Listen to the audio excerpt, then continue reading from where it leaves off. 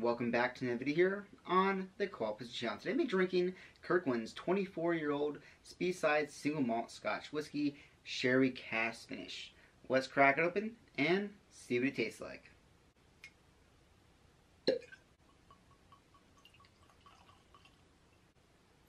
Alright, let's go in for a nose.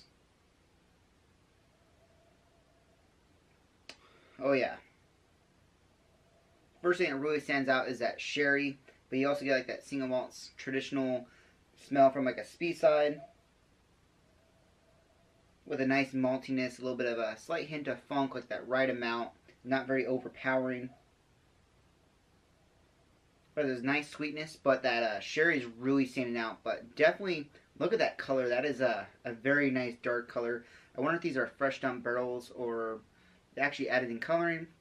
I highly doubt it because this is actually a bottling by Alexander Murray, and they typically do not do any coloring at all, and that color is very dark and very rich. But yes, it has a very nice nose. It's really up there in the proof. I believe it's 92.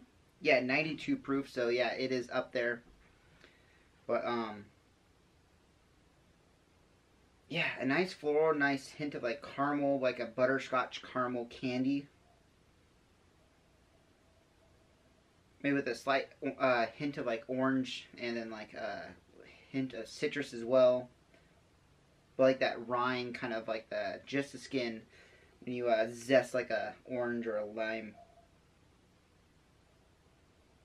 Alright, let's go on for a taste.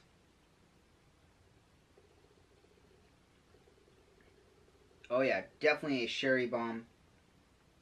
Get all that sherry, nice sweetness. Kind of pulls in the cheeks as well. Really coats the palate nicely. And you feel that sherry all the way in the back of your palate. And it's lasting pretty long. Alright, let's go for another.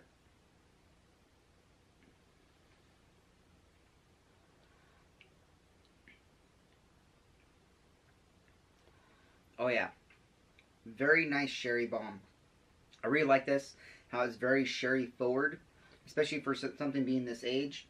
Having that oak, having this little bit of tannins, and having that nice, like that, I don't know what you call it, but when your cheeks kind of squeeze in, and from all like that sherry and everything, it just a very nice mouthfeel.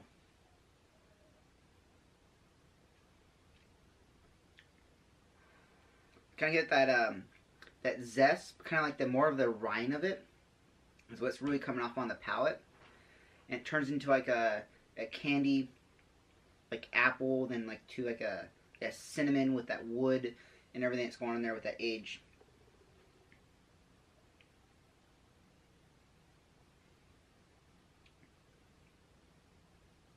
Then it has like a slight hint of rye, kind of like on the back end, almost like from a bourbon, kind of that little spice.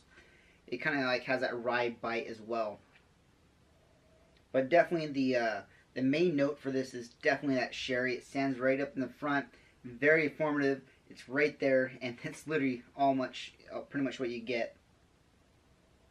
Oh yeah, that's a very nice nose. I'm liking what's going on.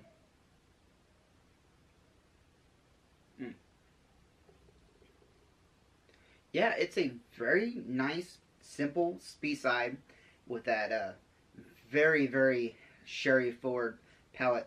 But yes, thanks again for watching, guys. Do not forget to like, comment, subscribe. I'll see you guys next week. May the best of your past, may the worst of your future. Cheers, guys.